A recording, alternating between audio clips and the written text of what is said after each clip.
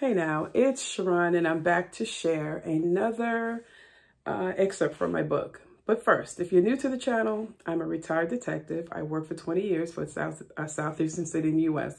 and I was also in the military.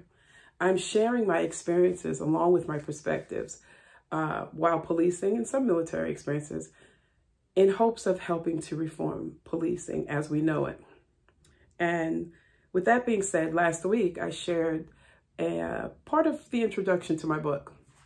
And this week I wanted to share another part of my book, if I can find it, because I think it's helpful in letting people know that when you're going through something such as like the ostracism and the retaliation, that you find a safe space where you could just relax and take deep breaths.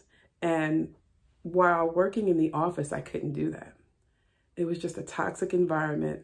The stillness of the office when you walked in, because now they're all quiet and you just walked in because you're the rat or the snitch. And so I had to find a place within the building to get away because I couldn't leave. I had to work. And so Investigator Johnson, he told me about the firefighters' lunchroom. So I want to read this to you really quick. It says, "My hideaway, the firefighters' lunchroom. Investigator Johnson told me about the firefighters' lunchroom. He said that he would go down to their lunchroom because it was quiet and you would only see a few firefighters. Most times it was empty and he would go there to escape the chaos in his office. I went down to the firefighters' lunchroom to get out of the toxic environment of my office. Being in the firefighters' lunchroom saved others from being seen with me." Now, that last sentence, saved others from being seen with me. Now, mind you, I'm trying to get out of the toxic office and just get somewhere where I could just breathe. And I remember each floor had a break room, but mostly police officers used it.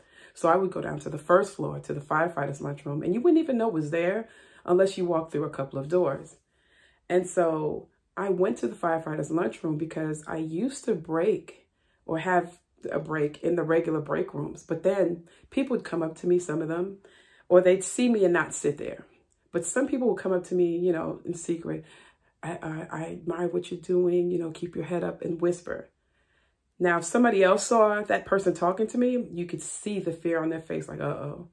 And so I didn't even want to deal with that. I'm just like, let me go downstairs. Let me find this firefighter's lunchroom. And I found it. And most times I would sit downstairs in the firefighter's lunchroom. And that's where I started to really dive into my faith, read the Bible, take notes, and just clear my mind and breathe deep, you know? And, oh, Investigator Johnson wasn't there. I think he was working out of another building. But I would sit in the firefighter's lunchroom. I would invite one of my friends. She works there, and she would come from her office and sit with me. And a lot of times we did that. A lot of times we just meet and eat. And I don't want to say her name, but Miss P, she knows who she is.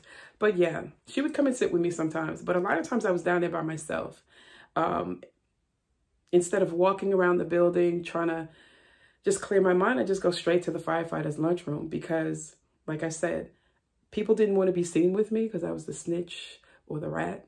So I just go there and chill out there. So this is my advice for folks that are going through similar situations where they might be ostracized against with their coworkers, people are not talking to them and things like that. Find a space where you can just breathe.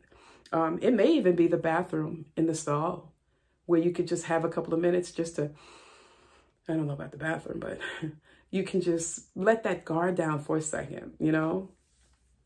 And the firefighters' lunchroom was that for me. It helped. It helped so much that I could be in the building and have a safe space because I didn't feel safe. Just to be honest, I didn't feel safe. I'll talk about that next week. But it was a safe space amongst the firefighters. Yeah, but that's all I want to share. Take a look at our online store. The link is in the description. And always remember, you don't necessarily have to go through a thing to learn from it.